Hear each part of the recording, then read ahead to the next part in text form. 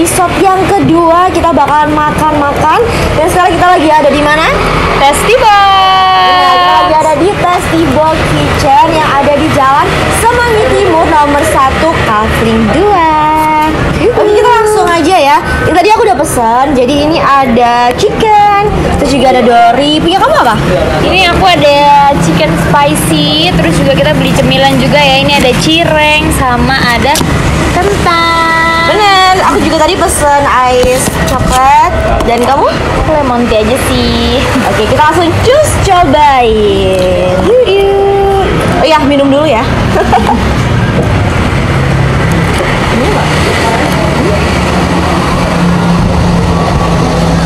Bocor guys, enak. Seger banget lemon tea-nya guys. Enak, serius. Tuh langsung tinggal sini. Oke, kita langsung cobain ini ya. Punya aku chicken black pepper. Kelihatan nggak? Nggak ya? Iya. Oke, kita cobain. Iya, kalau aku ini spicy chicken ya. Apakah sepedas itu? Sepedas omongan tetangga.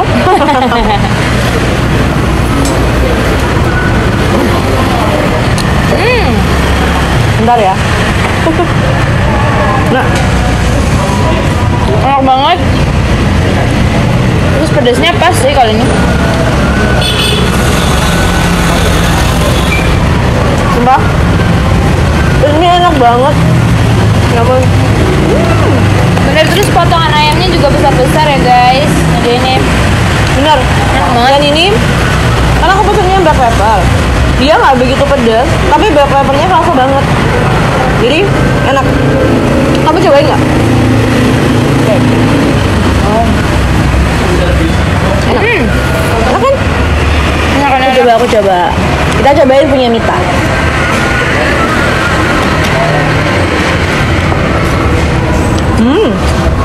Pedes kan? Iya.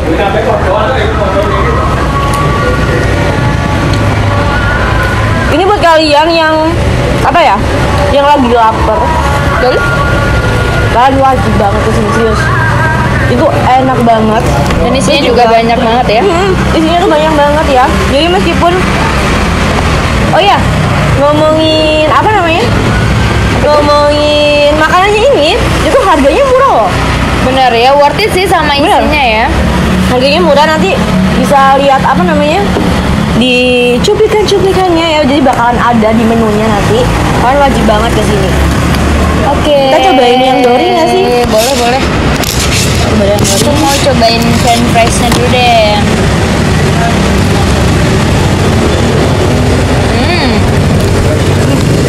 Enak juga french fries-nya. Kalau menurut aku, dorinya itu nggak amis. Beneran nggak amis. Dia enak banget. Cobain deh. Itu juga kayak pas gitu loh guys. Ini lama-lama kita habisin ya. Enakannya nggak amis kan? Enak banget, nggak amis sama sekali. Dan dorinya juga banyak banget ya isinya. Banyak banget isinya, serius lah bohong. Ini nggak peres ya, ini beneran enak. Sekarang mau coba cemilannya guys. Ini ada cireng. Oh iya, ada cireng. Ini cireng. Kita cobain cireng. Ada cocolannya juga. Cocolannya saus apa ya ini? Ya sausnya cireng kan? Sausnya cireng. Sorry. Enak nggak?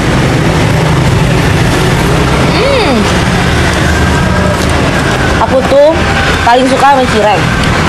Jadi kalau cirengnya nggak enak, aku pasti kayak yang gitu. Kita cobain ya, kita lihat ya. Aku tuh pecinta cireng. Tuh, dari ininya aja udah kenyal-kenyal. Dia nggak apa namanya, nggak keras. Biasanya kan di kafe-kafe lain dia keras ya. Ini enak kok.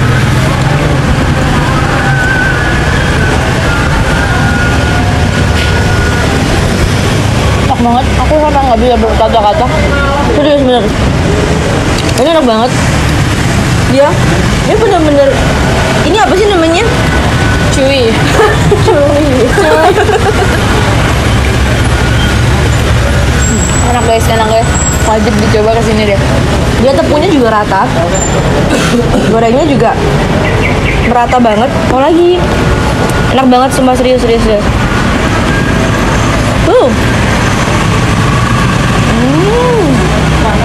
Saus cirengnya juga enak. Dia pedes, tapi nggak pedes banget, jadi pas.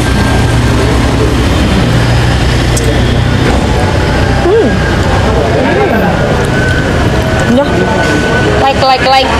enak banget. Like semuanya enak di sini guys. Jadi wajib buat kalian yang lapar. Bener, wajib banget.